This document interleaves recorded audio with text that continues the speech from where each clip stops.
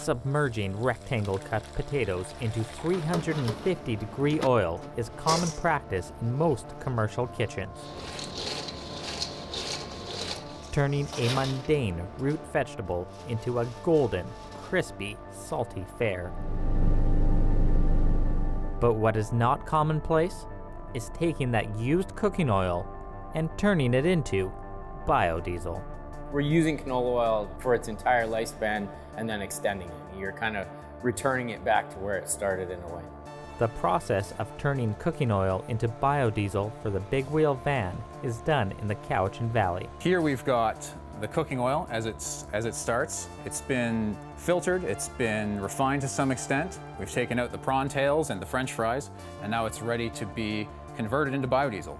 We've preheated it up to our reaction temperature of about 150 degrees Fahrenheit. And what we're going to do is carefully add a mixture of lye and methanol to the reaction flask. If we've measured everything out correctly, we'll make some biodiesel. B20, most warranties now allow people to use B20 in their new vehicles, and that's just a blend of 80% regular diesel with 20% biodiesel. And they blend right here at the pump. They mix perfectly together, so you can go back and forth from biodiesel to regular diesel. And the needs of the Cowichan Biodiesel Co-op members, who were really the diehards, they didn't want to use 20% when they could use 100%. We've got the B100 here, 100% carbon neutral, and get all the maximum environmental and health benefits from a fuel. Brian Roberts started making biodiesel in his backyard in the early 2000s. From there, he helped form the Cowichan Biodiesel Cooperative, which started selling their products at the Duncan Farmers Market. Almost political as much as environmental at the time. I just really wanted to know where my fuel was coming from. After selling over 600 liters in one day at the farmers market, it was time to come up with a better solution. The co-op currently operates 2 biodiesel pumps in the Cowichan Valley. The cost of running, maintaining, and expanding the co-op is a costly endeavor, especially when competing in the billion-dollar fuel industry. So Brian and his team had to get creative. We created a nonprofit called Cowichan Energy Alternative Society, and we kind of expanded our focus to trying to kind of grow local low-carbon economies. One of the initiatives of Cowichan Energy Alternatives is the Community Carbon Marketplace. It's an online platform for businesses, individuals, and local governments to offset their carbon footprint to become carbon neutral.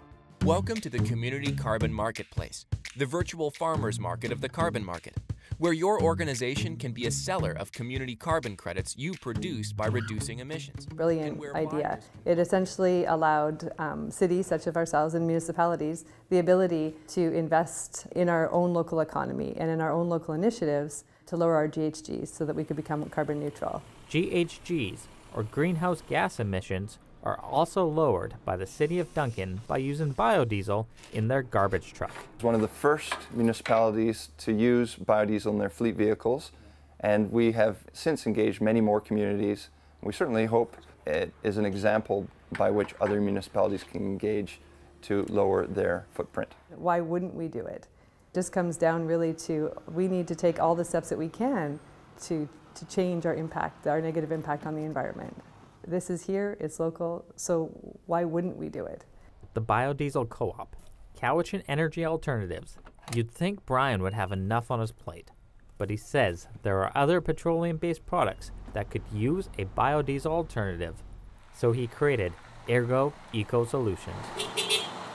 If you think about all the things like the petrochemical industry does with oil, hydrocarbons, you can make a lot of those same things from like recycled cooking oil, like foam releases, paving release agents, solvents, soaps. But a nonprofit is not a good vehicle to be able to do research and development if you want research and development grants. And so we ended up creating social enterprise Ergo Eco Solutions to do the commercial waste cooking oil collection, to expand that, and also to do an R&D program into all the great things that we can make from the cooking oil. Brian and his team have the knowledge to create and expand their biodiesel lineup of products, but to ensure those products turn into a sustainable business model that works within a circular economy, they've signed on to take part in Project Zero. Project Zero is all about building a circular economy on Vancouver Island.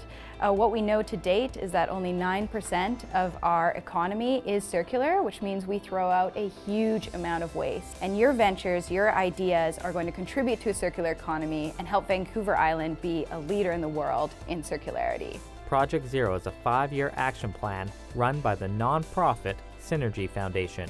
Their goal is to help businesses not only reduce their waste, but to turn waste into a product. Team at Ergo have really been incredible. They've already been in the biodiesel business for a number of years, and now they're really looking at new innovative products.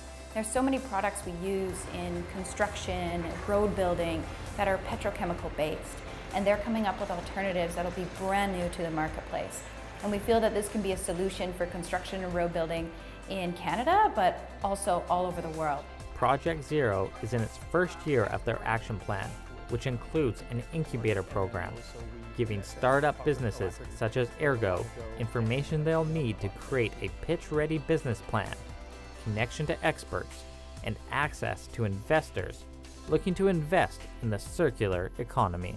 We realized that we needed a place to specifically work on Vancouver Island initiatives and work with small businesses, First Nations, all kinds of people in the community.